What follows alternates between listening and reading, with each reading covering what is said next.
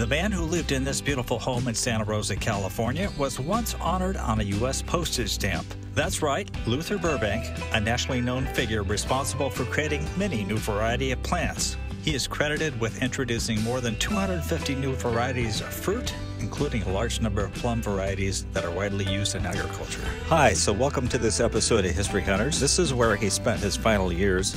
He did a lot of his horticulture experimentation on the acres here, now in City Park. We thought we'd take you around and show you a little bit about Luther Burbank's creations.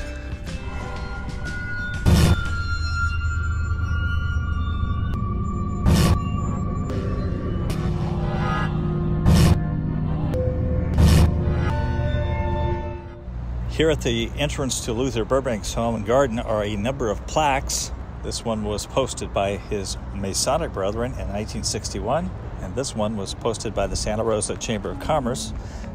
Luther Burbank lived from 1849 to 1926 and was widely acclaimed to be America's most famous horticulturalist and plant breeder. At one time, he was one of the most famous Americans. Luther Burbank was born in Lancaster, Massachusetts as the 13th of 15 children. He grew up on a farm where he enjoyed the plants in his mother's garden. He received only a high school education.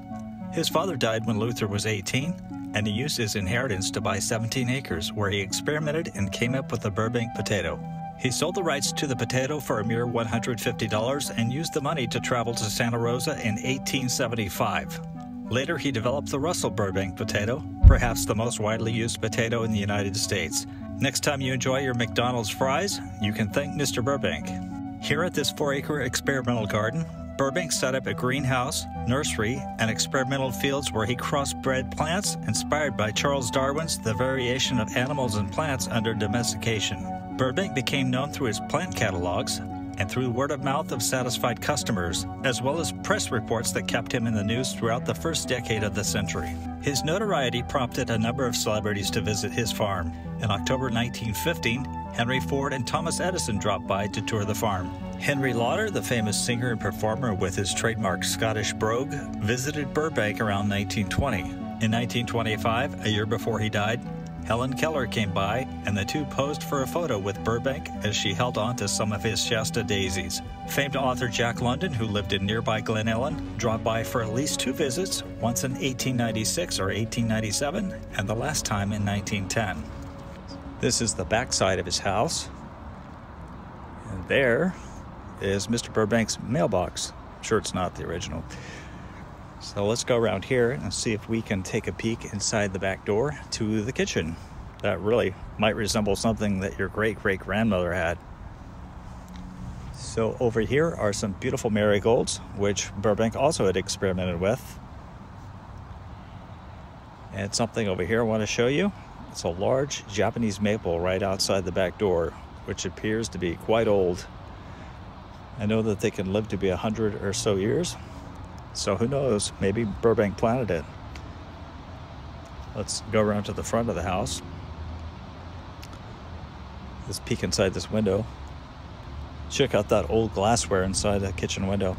No doubt it belonged to Mrs. Burbank, who was a lot younger than him and lived in this house until she died in 1977. These old houses with their ornamental scrolling are pretty fascinating to look at. This porch kind of reminds me of the Eisenhower family home in Abilene, Kansas.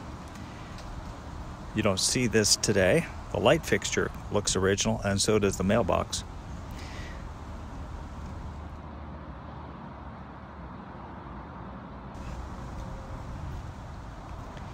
It looks like that brickwork was made to create some drainage when water gets on the porch.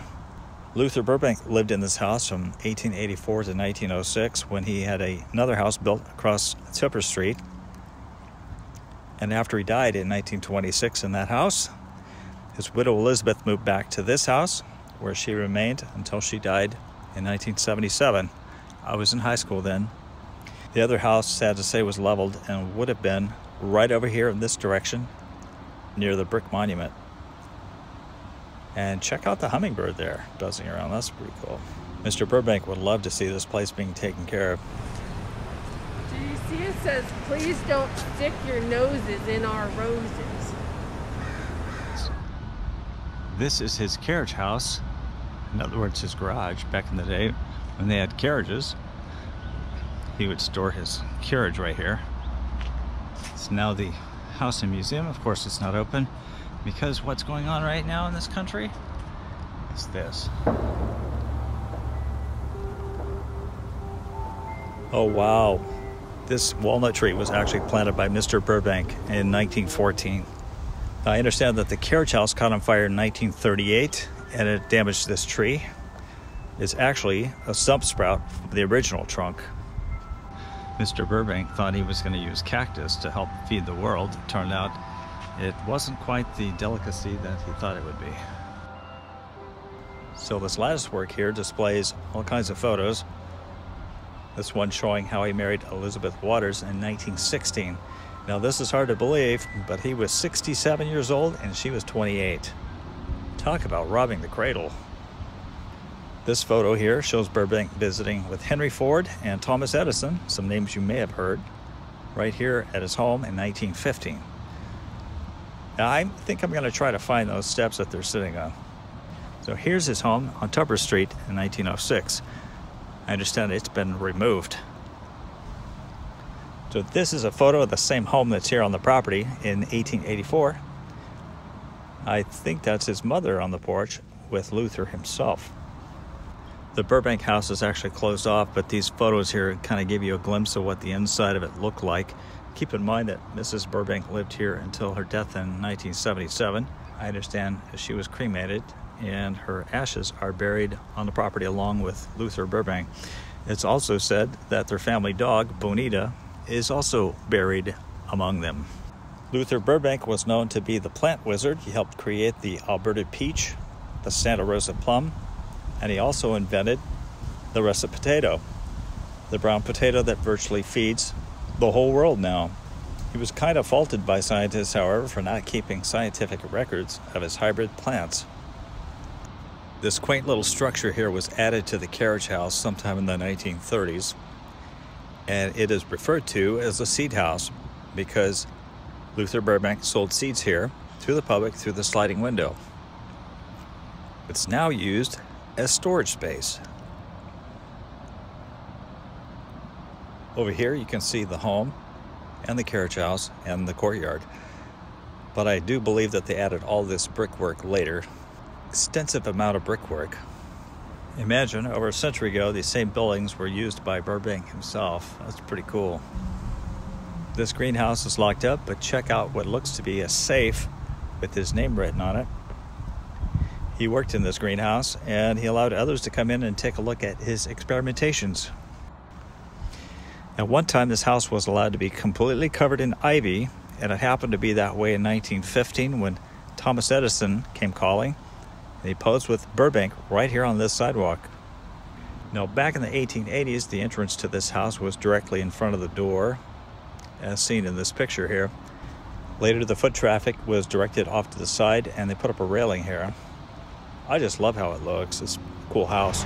If I'm not mistaken, these are the same steps here that Thomas Edison and Henry Ford took that picture with Luther Burbank right here on the front porch of his house. So I just found out that the Thomas Edison, Henry Ford, and Luther Burbank photo sitting on the steps was taken at the newer house across the street, the one that's not there anymore.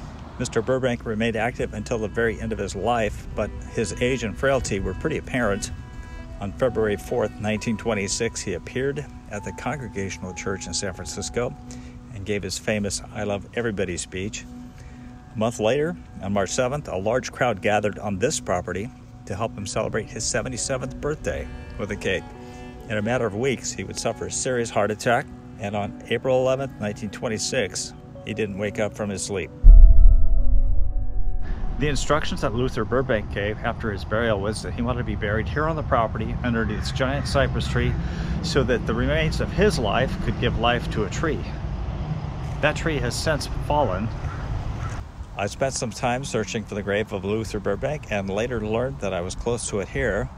Between the house and the street was a large cypress tree where he wanted to be buried. It was at this favorite tree where he had posed with Helen Keller in 1925. This photo was taken by officials shortly after his funeral and burial here at this spot. There were a number of people who would come by and pose and remember. So somewhere in this area are the remains of Luther Burbank his wife Elizabeth, and the family dog Bonita. Apparently he didn't want any kind of memorial marker. So it looks like right here they're doing some experimental growing of plums. Burbank was known for growing plums.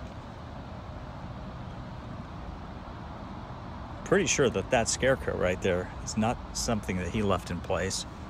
One of his outstanding accomplishments was the development of an entirely new species of daisies, which he called the Shasta daisy, after Mount Shasta, by breeding and selecting. So his quadruple hybrid started with the wild oxeye daisy, and he crossed it with 2 European daisies. And the result was that he increased the size and beauty of the flower. After 17 years of experimentation, he introduced the first Shasta daisy varieties. So you can thank Luther Burbank and God for these beautiful flowers. So in the gardens of Luther Burbank, I want to thank you for joining us on this episode of History Hunters. We always love teaching about history and showing you historical places in the United States. We would appreciate a thumbs up, maybe a comment. We'd always appreciate you subscribing to our channel. Thanks so much for joining us today. Beautiful, beautiful place.